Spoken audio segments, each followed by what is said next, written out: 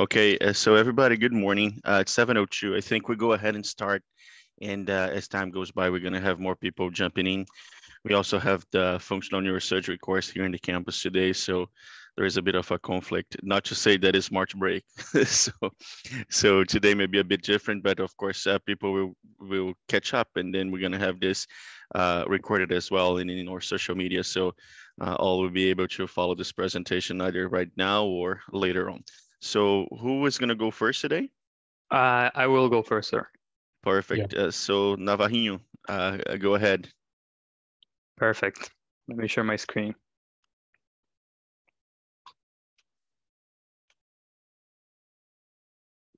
Can you see my screen? Yep. Yeah. Okay, no presenter mode, right?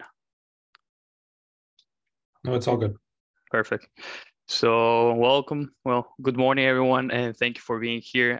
My name is Juan Pablo Navarro. I'm a research fellow with Dr. Q. And today I have the honor to present this case of Dr. JP Almeida and Dr. Chaichana. First, I would like to acknowledge all the team involved in the care of this patient, Dr. Chaichana, Dr. Almeida, Dr. Goyal, Dr. Reuter, Dr. Alvarez, Dr. Edgar, Dr. Gentov, Dr. Vipute, and Dr. Jamie. Thank you all. Let's start with this 72-year-old male that 6 months ago started with numbness in his left shoulder blade and upper extremity. For this reason, this patient went to see his primary care provider who ordered a cardiac workup, which was completely normal. He went back home, and 2 weeks ago, the patient presented or started with intermittent headaches episodes that were increasing in intensity. The patient decided to manage this with ibuprofen, and the day before coming to us, the intensity of the headaches were so severe that he went to look for attention at another hospital. At this other center, they did an MRI where they could appreciate a posterior fossa mass and that it was very complex. And because of the complexity of the case, they decided to refer this patient here to us. At presentation here with us, the patient presented severe generalized headache, 8 out of 10, with left-sided neck pain and left shoulder and an numbness. And within the past medical history, there is nothing relevant but hypercholesterolemia history. And in the physical examination exam, you could see that the vital signs, the only measurement that it's altered is the blood pressure elevated with measures of 158/97. Out of that, it's completely normal. In the neurological exam, the patient was alert, awake, oriented, with normal speech. In the cranial nerve examination, the only thing that we could notice at this moment was a tongue deviation to the right side of the patient. The rest of the physical examination was completely normal. And let me just stop right there. So go back to the previous line. Yes, sir. So educate us. So you said tongue deviated to the right side in the neurological examination. So what does that, potential finding, because you mentioned appeared, so I'm going to call it potential finding, suggests or demonstrates in terms of potential abnormalities in the function of the cranial nerves. Yes, sir. So the tongue deviation to the right side is due to a possible or probable damage or compression in the ipsilateral side of the cranial nerve 12. This is due to being the right side of the cranial nerve being weakened. The tongue in that side gets weakened, and the other side, which is the left one in this case, pushes the tongue to the right side, to the same side of the lesion. Okay, very good, perfect. Let's go ahead then. Excellent. Thank you. So moving on, I'll show you the MRI that it was taken for the patient, so you can see the lesion. I don't know if Dr. Bibut is on the line and would like to comment on these images. I have this T1 post-GAD sagittal image where you can see here this, where is it? It's right here. This is a extraaxial mass that it's enhancing with contrast. As you can see, heterogeneous, that is in the posterior fossa compressing the bulbomedullary junction. extending all the way through C1 level, very close in proximity with the fourth ventricle. The same lesion, you can see it here in a coronal cut, whereas we could appreciate in the physical examination, it has a little, it goes a little bit more to the right side of the patient. Same here in the actual cut. You could see the lesion.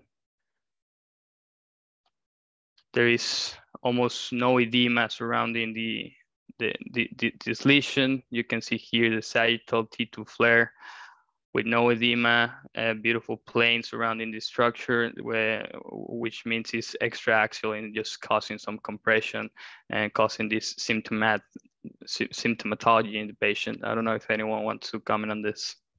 Dr. Patel, would you share some comments with us? Yes. Good morning. How are you? Good morning. Good morning, sir. Not the original reader of this case, and I don't think I was contacted to review ahead of time. But based on the two sequences that we have here, I mean, you know, we would. I don't know if you have it. Do you have anything else? The T2 or the SWI? No, I don't have those, sir. Okay. Yeah, just since it's my first review of the case, I would like to see everything. But clearly, this thing is going to have to come out because there's a large mass here at the foramen magnum compressing the brainstem. It is kind of remarkable given the amount of compression that there's no parenchymal edema, as you mentioned. We have a non-enhancing component, which suggests there might be some necrosis in here. It would be nice to see the T2. That helps a bit with the differential here. As far as, you know, just statistically posterior fossa masses like this, you might anticipate a nerve sheath tumor. I don't see a great dural attachment on these slices, but meningioma would be here. Sometimes things can sneak back here from osseous structures or from the clivus. So sometimes a chordoma can have a very tenuous attachment to the clivus and have mostly a dorsal component like this. There can be primary bone lesions as well, rare things like epithelioid osteoblastomas and things in it, usually in a younger patient. Perfect. Thank you so much, Dr. Patel. And sorry for throwing you under the bus like with No, that's okay. this last minute request opinion. But yeah, when we looked at this image in reality, like you know, the reality is that I myself, I was not sure about what type of issue we would be dealing with, and then I think in this case we would have to open, you know, or possibility of diagnosis, of differential diagnosis, I would say. In fact, to me, at least, like when we were looking at the sagittal scan and even the axial, it was difficult to observe a clear plane of cleavage between the brainstem or the medulla or the posterior surface of the medulla and the mass itself. So at least to me, it was not very clear the separation plane between the two of them. Considering that, like in this location, we would have to really think, in my point of view, about all the differential diagnosis of tumors in this area, as you mentioned some of them. So the age is unlikely, you know, for medullo, but medullos and posterior fossa always included in the differential ependymomas, the, you know, low yield possibility for even like an exophytic glioma coming from the area, although unlikely. You know, in locations like this, one can think about even a giant thrombosed aneurysm, which doesn't look much like that, but within the realm of differentials. And then, as you mentioned, the extraaxial ones like meningiomas as a possibility as well. So maybe the one thing in terms of surgical anatomy, I mean, in terms of potential for planning and next steps in this area are always, you know, one, is there a plane of separation with the brainstem and the floor of the fourth ventricle? And that's always like the big question. So you see that this one here is kind of like in the mostly so inferior to the floor of the fourth ventricle. And here I have a hard time finding the plane of separation, but you know, based on the imagery, there could be one. It's really pushing the tonsils up, and it's kind of like opening the space between the two tonsils. Has a pretty large CSF space here near systemic magnus, so that's excellent for surgery because it facilitates the relaxation. And then when we look at the axial, can you show us an axial, JP? Yeah, sure. Let me show you this one. I just want to see the relationship with the vertebral arteries. Would you want me to show you the postgad? Yeah. Here.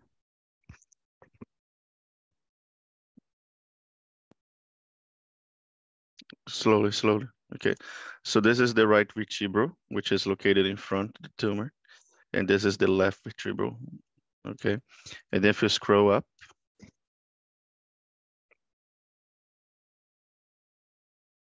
keep going. Keep going, keep going, keep going. And then you see that, I mean, you're going down.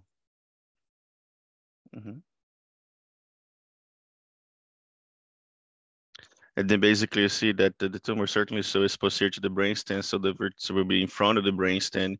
And the branches that will really be important to this is not the vert itself, but the pica branches as they cross around the tonsil, okay, as the caudal loop of the pica. And so, which are not that prominent in this case, but that would be just placed laterally by the tumor.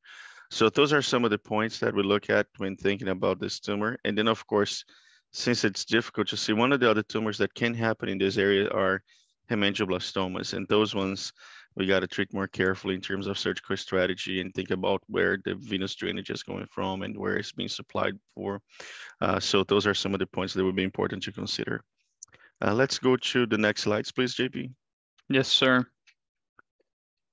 So as Dr. Almeida said, we consider this differential diagnosis as probable just as METS, glioma, partial thrombogiant aneurysm, meningioma, solitary fibrous tumor, schwannoma, and ependymoma of the fourth ventricle. For the reason of the possibility of being METS, the patient underwent a metastatic workup with a chest, abdomen, and pelvic CTs, where the only relevant finding here was a possible liver hemangioma, nothing to worry about. And next, we try to rule out the possibility of this being a giant aneurysm. For this reason, the patient underwent a CTA. As you can see here, the coronal cut in the arterial face of the CTA. You can see the posterior and anterior circulation with no aneurysmatic lesions. I don't know if you want to comment on this, JP. No, I mean, basically, I agree with you, and it is just being extra cautious with all of this, but I don't see anything that would be of concern as well. Perfect. So at this point, because of the tumoral origin of the lesion, the patient was decided to go into surgery with a midline suboccipital craniotomy plus C1 posterior arc removal with intra-op neuronavigation and neuromonitoring. The goal of this surgery was to obtain tissue for diagnosis, obviously, with this maximal safe resection that will help us to relieve the vulvomedullary compression at this point and relieve the patient's symptoms. I'm going to show you now the surgical video.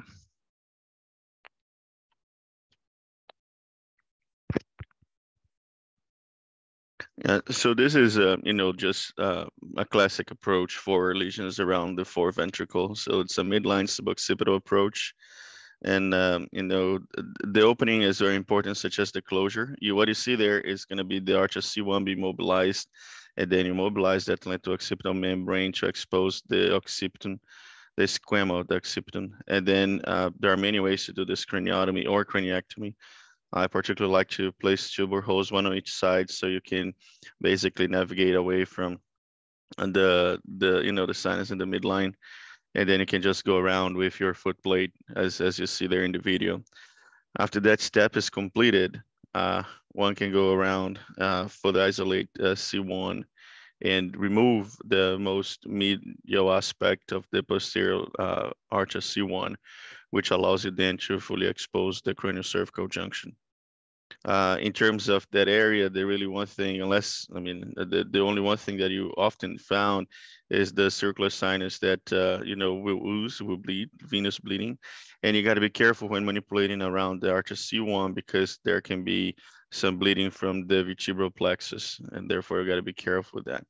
Otherwise, there is really not much. Of course, when you expose C1 laterally, you got to be mindful of the sulcus of the vertebral artery. And in that case, you don't need to go beyond or lateral to that sulcus because you don't need to see the vertebra here, really. Stop the video for a moment. So the opening of the dura here often is done with an Y-shaped opening. So you start with one of the sides, go towards the midline, and then towards the upper cervical cord, or dura, I'm sorry.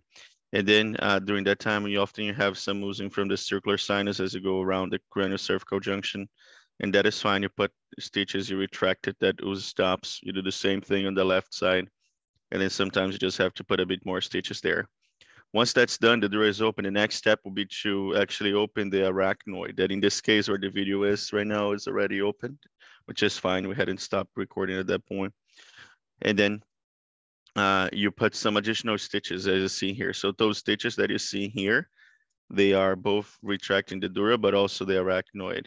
And this initial step is very important as well, because what you want to achieve with your exposure is adequate exposure in the transition between the tumor that is, well, massive here, the upper cervical spine or upper cervical cord, and in the top part that you can kind of see here, which are the tonsils. So you need to have normal and pathological exposure, not only here. The next step will be, as Navarro is going to show now, will be navigating more laterally so you can manipulate and inspect your tumor. So this type of tumor, you see that there is a vein of drainage here and here. And as I told you, I was not sure with Kai, like we were also not sure about what type of tumor this was going to be or to behave. And we had concerns about different types, including, for example, hemangioblastoma or so. So in this case, unless if necessary, couldn't move, like we would debulk it. But the first step is really not to go inside the tumor and debulk it all and then go. Here is really to find the margins and the separation and to identify the normal anatomy before you go ahead.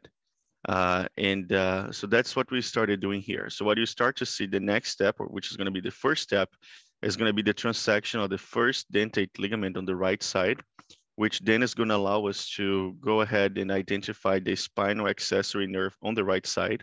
And you can identify that in surgery following the anatomy of the nerve, which goes from caudal to cranial in direction to the jugular foramen, but also because even without monitoring, as you dissect near the nerve, you're going to notice the shoulder of the patient moving. So it's kind of like there are small jumps as you get close to that nerve. So you don't even need to put a needle to monitor that nerve, in my point of view. So play the video, JP.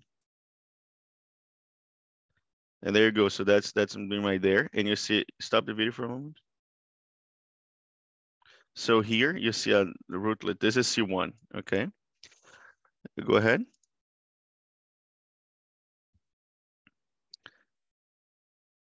We're gonna do the same thing on the left side to achieve that same lateral exposure. And then what you start to see here, this is spica on the left side, and the white nerve next to it is the spinal accessory going towards the jugular foramen on the left side. As we said, the tonsils are pushed laterally on both sides. And then if we go medial to the tonsils, you'll see once again, this is the cranial loop of pica. And then we're working around close to the obex in the top. You see that with those maneuvers, so just inspecting the tumor around, I was able to mobilize the tumor from attachments on the top, which was basically arachnoid attachments. And here was what appeared to be the only attachment was really like in this lateral aspect, in the lateral aspect of the foramen magnum. And then there was one thing to do, like I decided to monitor that area before transecting that attachment. And before being able to fully separate the tumor, we had the only one nerve that was really attached, which was actually the spinal accessory on the right side. Stop the video right there. And then the thing to do that separation, we got to understand two things. One is that we were able to identify the accessory on its distal aspect towards closer to the jugular foramen. And the second aspect will be to identify it in the proximal trajectory. So we had it in the proximal, we had it distal. And then kind of like we don't see it here. But then what do you do? This is visible now that this is an extraaxial tumor. So the nerve should not be infiltrated by this mass, but should be pushed by this mass. And this nerve usually does this thing here. This is how it goes. So this nerve should not be here. It should not be here. It should not be here. This nerve has to go here because this is the anatomy, and the anatomy kind of like rarely will change. And then to remove that, you see that what we decide to do right now is to get a curved tip scissor. So the scissor goes up rather than being straight, and mobilize, retract with a suction the tumor, find this small arachnoid plane, and literally kind of like go exactly there. So go ahead, JP. So with this maneuver, we can preserve the accessory nerve, mobilize it away from the tumor, and achieve basically a separation of the tumor. So we remove the attachment, we disconnect the neurovascular structures that were surrounded and pushed by the tumor. And now, after that is all done, it's a matter of inspection and slowly mobilizing, and you see here, cauterizing the wall of the mass, so to mobilize it away from the dorsal surface of the medulla and upper cervical spine. But at this time, that right there, the tumor is free. There is no more connections. And then we can, just go ahead and do the Hollywood maneuver now. And then here it comes. And then, yeah, it came out. And then basically we got to see this nice anatomy. Stop the video again, please. So this nice anatomy where we can see here the tonsils. This is the left tonsil. This is the right tonsil. This here is gonna be the biventral lobule, and here as well. And then here we're gonna have, this space is gonna be the most caudal aspect of the floor of the foreventricle. And then you have here the medulla and the upper cervical spine that were compressed. You can see that there is even a downslope. This is the spinal accessory on the right side. This is spica on the left, and the spinal accessory coming this way. This is some residual dentate ligament on the left. So with with this anatomy and with some of the maneuvers that we showed here, we were blessed to be able to fully remove this tumor in block. So there is no tumor left there. Play the video now. And then really it's a matter of, hemostasis, making sure everything looks good. And then the dural closure is very, very important in cases like this. If the dura is fine, you can close primarily. If not, you can use a dura suboccipital. And then after that, the next very, very important aspect is the closure of the muscle layers. So the muscle layers are really the ones that will save you from a, pseudomeningocele and any other issue like that. So that's why, like in the opening, I particularly like to open in a Y-shaped fashion as well. So separating the muscles that will attach to the spironuchal line, leaving a small V-shaped cuff that then it goes midline, and then you kind of suture all the muscles back so that the muscles, at least all the muscles, will close again as a book. So as you open the book, you close the book again at the end. And that's it. Perfect. Thank you so much, JP, for all those comments. Beautiful surgery. And now at this point, after surgery, due to some delay awakening after the anesthesia, the patient underwent a CT. I don't know if Dr. Vivut is on the line. I would like to comment on this.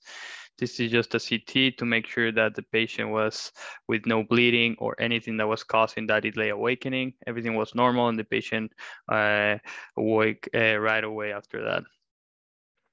Here you can see the post-op MRI where you can see in the sagittal T1 without contrast that there is no lesion, no residuals, beautiful resection of the tumor, releasing all that bulbomedullary compression at this point. Here is the same cut in a T1 post-GAD. And again, there is no residuals here that we can observe at this point. This is again the axial and coronal cuts of the same post-op period of the patient where we see no lesion. Moving on, Dr. Gentoft, I don't know if you're on the line and would like to comment on the pathology of this patient. Yes. Thanks so much, sir. So this is a very low power view of this case, and it's basically a cross section of specimen. And just like JP was showing in the video, it's a very well demarcated tumor, has a rounded pushing border. When you look at this, you have areas that are a little bit more cellular that are blue, and ones that are a little bit more fibrous that are pink. And there were a few areas that had a little bit of degenerative change within it as well. But if you go to higher power now. Next slide.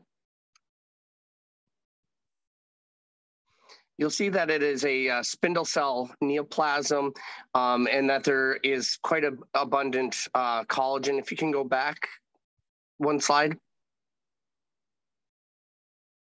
Can you hear me? Yes, sir. Sorry. Can you go back? There you go. If you see this to the middle slide. This one?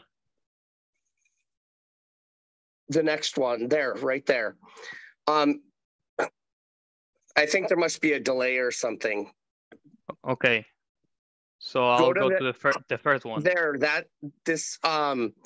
if you see, there is a spindle cell neoplasm here with abundant collagen, and that's that pink stuff in the middle. If you looked at the insert on the right-hand side, lower right-hand corner, and that was the middle slide.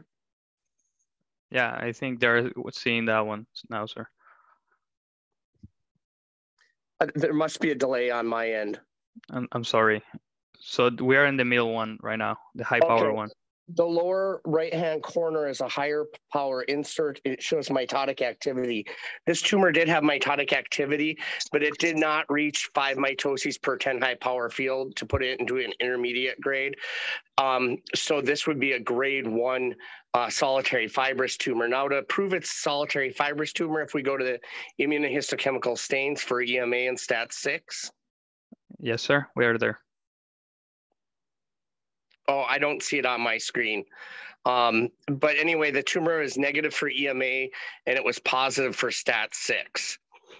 So that proves in this sort of setting that it is indeed a solitary fibrous tumor and not a meningioma. Perfect. Thank you so much, sir. Thank you. So as Dr. Gentov pointed out, this is a solitary fibrous tumor, CNS, WHO grade 1. Thank you. Thank you, Dr. Gentov. Well, in post-op day 1, the patient was neurologically intact. The only thing that he still presented was mild numbness in left fingertips, but the pain in the left neck, shoulder, and arm was completely resolved by then. In post-op day 2, the patient was discharged home with a dexamethasone taper for 7 days, but completely neurologically intact. And just a matter of a review, well, solitary fibrous tumors comprehend or are represent 1.9 to 4.6% of intracranial tumors, with the mean age of presentation being in between 38 to 45 years old. They are more common in men, and grade 3 have high risk of recurrence of approximately 50% within 5 years. This is something interesting or curious about these tumors, which before 2016, solitary fibrous tumors and hemangiopericytomas were thought to represent distinct entities.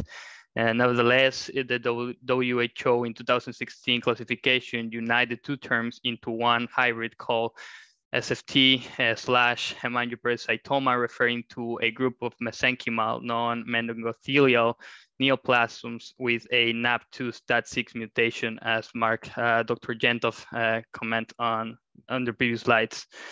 In 2021, the WHO CNS tumor classification deleted completely the term hemangiopericytoma, and now we just call them solitary fibrous tumors, and we classify them in the 3 grades as explained by Dr. Gentov. And well, this review published in 2020 analyzed 368 patients included in 29 studies where they compared the epidemiological characteristics of intracranial versus spinal solitary fibrous tumors. And the only thing that I will say about this review for the matter of time is that the recurrence time is shorter for spinal versus intracranial tumors of 6 versus 8 years on average, respectively. And I think that's it. Thank you so much for your time. Great, Navarrinho. And I mean, I call this guy Navarrinho because he is trying to steal my name. I'm gonna fight for my name, but I mean, if there is another JP, it better be you because you're pretty good. So thank you for your work. I have a question actually for Dave Abarbanel. Dave, you here? Yeah, I'm here. Hey man, good to see you. Good morning, Dave. So I was thinking about this case. So very nice resection, as you saw, patients doing clinically very well, and fibrous solitary grade 1. And so, would you do additional assessment for this case? In this case, I would do some systemic staging. I would probably just image the entire neuraxis. You know how much I love my MRI, cervical, thoracic, and lumbar, and get a CT, chest, abdomen, pelvis. Okay. Just to see what we see. I'd be happy to see the patient. Is he scheduled to see me? But I don't know, but I'm gonna ask Navarro to help us with that. Would you check, please, and let us know. You can email Dr. Barbano and myself, JP. Did you hear me, JP? No, sorry, sir. I was saying that Dr. Barbanel, is willing to see the patient, help us with the care as well. Yeah. And it's interesting. So would you please check to see if the patient has been scheduled already? And if it not, you can email myself, Dr. Chaichan, and Dr. Barbanel, so we can have that referral put in place. Definitely, I'll do. Thank you. Appreciate it. Thanks, Dave. Appreciate it. And it's interesting for us kind of like to see that as well, because the behavior and the different classifications and our understanding how it goes, it is very different. And in terms of cases, I mean, I have to say, I mean, for our colleagues here, it was very interesting to see this one as a fibrosolitary tumor with that, kind of like single place of attachment, as you guys saw there. I have to say, I was a bit surprised at this, but I don't know, maybe if anybody else has more experience, Dr. Vargas, any other team members here, it would be interesting to hear, because I was a bit surprised with that, just that attachment, but I don't know, maybe sometimes we're lucky. Dr. Vargas? Yeah, it's not common that we have that kind of lucky situation, that only with some disattachment the tumor comes like that. And congratulations for the tumor. And I wrote talking about the symptoms, because it's surprised that this big tumor pushing the brain stem and things like that. And I think that you said at the beginning, headache. I imagine that was something with the hydrocephalus or something like that. There was nothing on the physical examination, nothing at gait and things like that. So surprise for these tumors. And at the beginning was something on the shoulder, not an arm pain or something like that. And maybe it was, I cannot explain exactly this kind of symptoms, but this is important to say to the students and the people that is good to really do a good symptoms findings and history and examination in order to really see the patient. And congratulations for this case. Rare histological diagnosis is not common, this kind of tumors. So yeah. Lucky and good case. Very good. Thank you for the comments, Gabriel. So I think we have another very interesting case as well. So for the sake of time, so we have enough discussion, maybe we move to the next case as well.